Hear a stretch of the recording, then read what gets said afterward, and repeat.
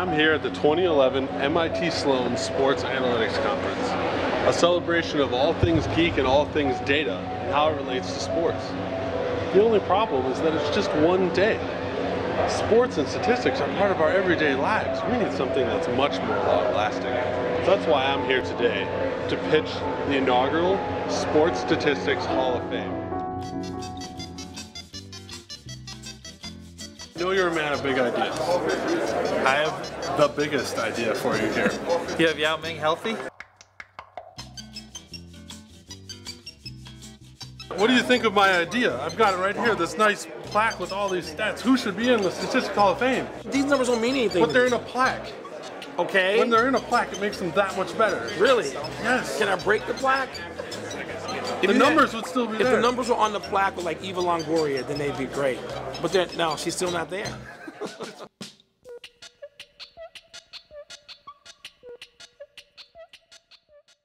I was actually scouting the MIT basketball team. That's where the real talent is. Talking about you guys talent. are way too serious about it. Talking about talent. If we were to nominate someone for the Sports Analytics Hall of Fame, could you give us a name or two?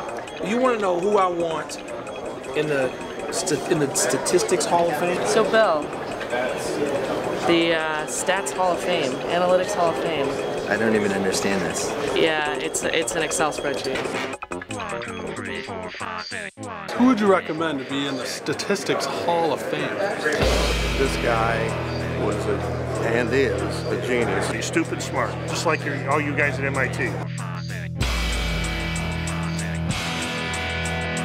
I would recommend Bill James. The most notable is Bill James. Bill James. I think it should be the founder of analytics, which is really Bill James. First thing you do is you need to come up with a funky building, you know, where we've had some ideas. Bill James's house in Wichita.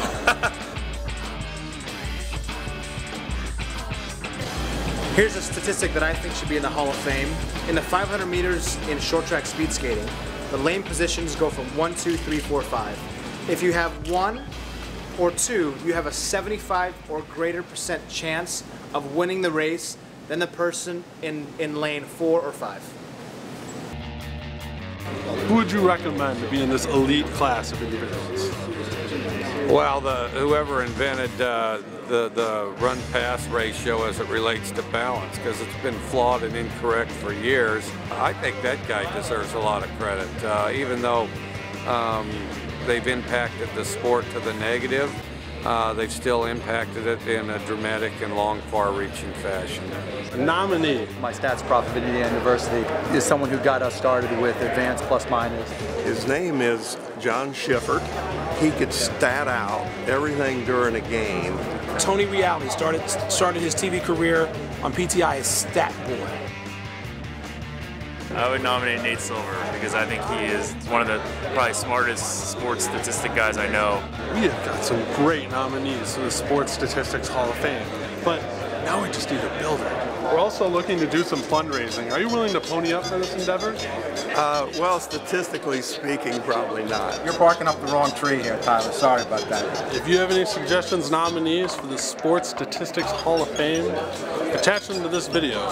I gotta go do a little bit more networking. Hey, Sports Statistics Hall of Fame. This is what came to mind when you asked me. That's my story, and I'm sticking with it.